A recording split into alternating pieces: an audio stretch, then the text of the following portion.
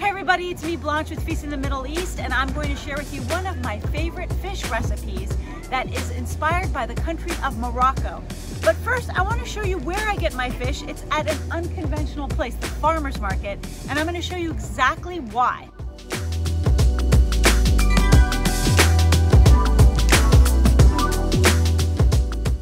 This is where I can get community sustainable fish. And one of my favorite places to get it from is called H&H Fresh Fish. I've been going there for years. And today I'm really excited to see what is their fresh catch of the day. Let's head on over there right now.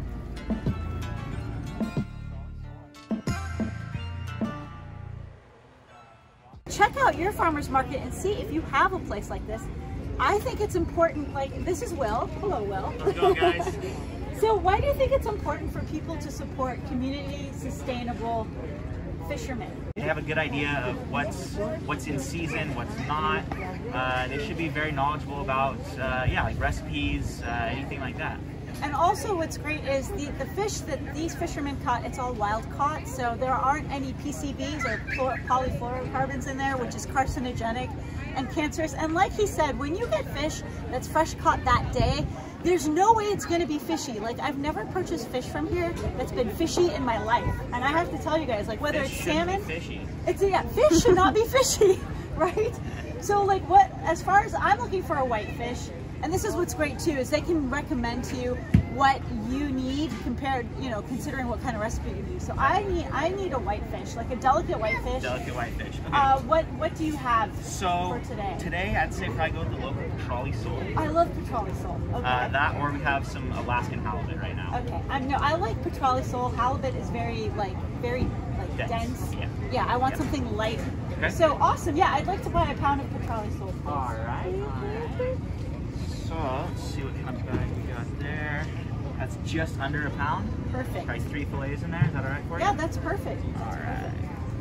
Now, the thing is, I would say the prices are pretty comparable, if not less, than places like Whole Foods, but you are getting the best quality there is. So like when it comes to the food that you put in your body, I find that that's more important than getting like a designer bag or something like that, you know what I mean? So, my mom always used to tell me about food. She was really into healthy food. Right. And she used to use a house example.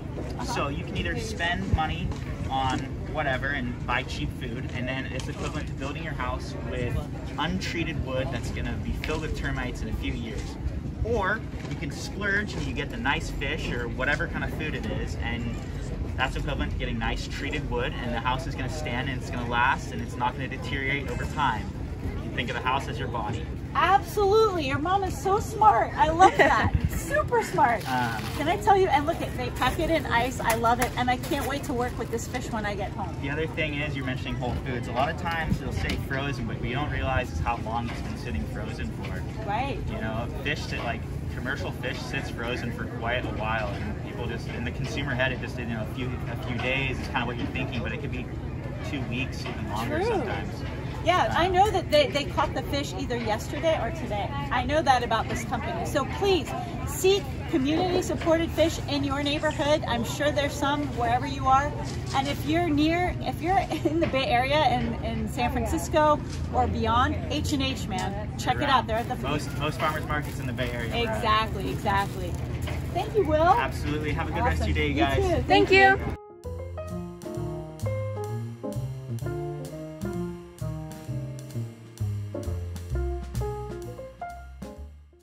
The secret to turning something like white fish into something fabulous is in the marinade. With the right marinade, it gets into the fibers of the food, creating an amazingly tender texture and melt in your mouth flavor. And today I'm going to share with you a magical marinade from Morocco that you could use with fish, chicken, and even vegetables. All right, so we are going to make today baked fish with Chermoula sauce. There it is. It's in my cookbook on page 153. So if you guys have my cookbook, you could follow along. And if you don't, you can get it at feastinthemiddleeast.com. Now, to my Arabic speakers, I did not say a swear word. I said Chermoula sauce. It's not another swear word, which I will not say on this show. Okay, you guys know what I'm talking about. So this sauce is super versatile. Like I said, you could use it with any kind of protein or even vegetables. And there are a few key components that you have to have in this sauce, which I'm going to show you right now. The secret to any chermoula sauce is cilantro. Now, if you don't like cilantro, of course, you could use parsley. No North African sauce is complete without garlic. The more the better. I have about four or five cloves of garlic. You could use more if you wish. And to bring that earthy spice flavor, you need two types of spices. One is cumin and one is paprika, and the paprika brings a nice color to the fish. Of course, to bring it all together, we're going to use some extra virgin olive oil. I like Harvest Peace. If you want a discount code, just go to my description box. And the key vegetables to use are bell peppers and tomatoes. And of course, lemon juice. The citrus is essential to bring that freshness in the fish. First, take any kind of large onion and slice into thin slices. This is going to be caramelized, which will add a nice sweetness to this dish. Next, add sweet bell pepper. I prefer orange bell peppers because they are the sweetest of the bunch and bring a beautiful color, but you could use yellow, red, or even green bell peppers if you prefer. Time to saute the veggies. I use about a tablespoon or two of olive oil. Make sure you heat the pan first with the olive oil before you add the onions and saute until nice and soft. And then after that, add the bell peppers and saute until the bell peppers are just soft. I don't know what it is, maybe it's ASMR, but this sizzling sound always soothes my nerves whenever I'm cooking. Okay, so once the bell peppers and onions get nice and soft, I'm going to put them at the bottom of the baking dish. This is going to be the base of the entire dish. Now, would you look at these gorgeous fish fillets that I got at the farmer's market? I'm telling you guys, nothing beats getting your fish from community-supported fishermen. I mean, they just catch it fresh that day. There's no fishy smell. And I'm going to just season it with some salt and pepper. It's really that simple. To add another layer of sweetness and color, slice up about 3 to 4 Roma tomatoes and put them on top of the fish. My #1 cooking rule is to season every ingredient you add to a recipe. That'll ensure maximum flavor. So I'm just adding salt and pepper to the tomatoes as well.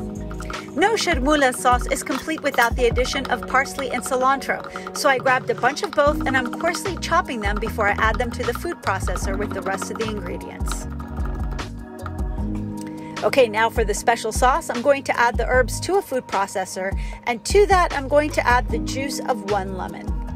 Other essential Moroccan spices are 1 teaspoon of cumin, followed by 1 teaspoon of paprika, which will add a beautiful color. Then we're going to whiz it all together with 1/4 cup of olive oil. You could add more if you wish. Then we're going to blend it all up till it achieves the consistency of a pesto. Now pour this gorgeous sauce all over the fish and the vegetables. Bake at 350 degrees for about 20 minutes or until the fish flakes easily with a fork. This makes an easy meal for any day of the week, and it's super high in protein, low in carb. I'm going to take my first bite right here. Get some of that onions and that sweet bell pepper and that beautiful cilantro.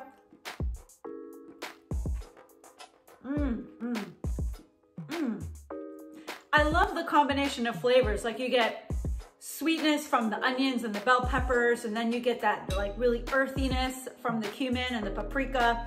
So for more healthy Middle Eastern recipes, go to feastinthemiddleeast.com and check out my cookbook. It's really fun to travel to other countries. Egypt, today is Morocco. I mean, really, I've been getting the itch to travel so much. I don't know about you guys, and when I can't travel, I just look up the cuisine of that country and try to recreate it in my own kitchen, and I feel like I was transported to another place, at least for that meal, right? Please hit that like button to help out the algorithm and subscribe, and I'll be back with more easy recipes.